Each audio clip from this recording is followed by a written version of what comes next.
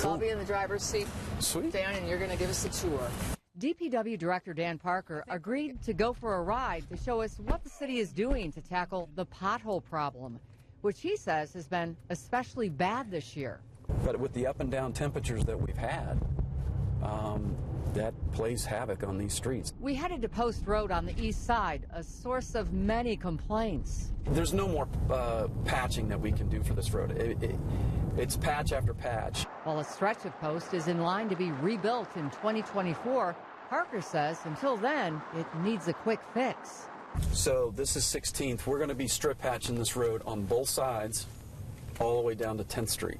As we drove down Post, we stopped at this place and were told they were fixing 40 to 50 rims a day. This woman was picking up a tire for her husband. He hit two. He had to get 2 new tires and 1 new rim.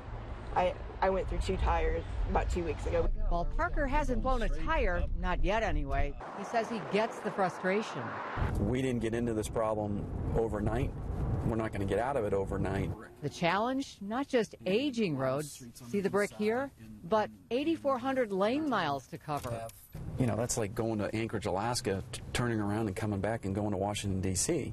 We shared a viewer's email asking us to report on Washington Street potholes between Rockville Road and the zoo. The viewer said it's been horrible for years. Parker showed us a stretch in even greater need of repair. This stretch is the worst on West Washington Street. The stretch west of Tibbs, he said West Washington will also be strip patched.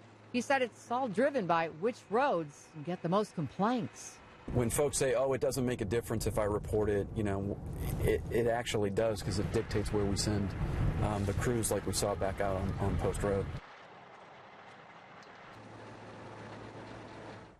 And obviously, as you know, weather plays a big role in what they're actually able to do, and it looks like there could be a washout tomorrow, but they are hoping that over the next few days things dry up and clear up and they're able to get out there, and they say that Post Road will be one of the first ones that they start strip patching. Well, that's good news, Yeah. but I think they're going to be disappointed about the weather. Yeah. Let's find out about that weather right now. So.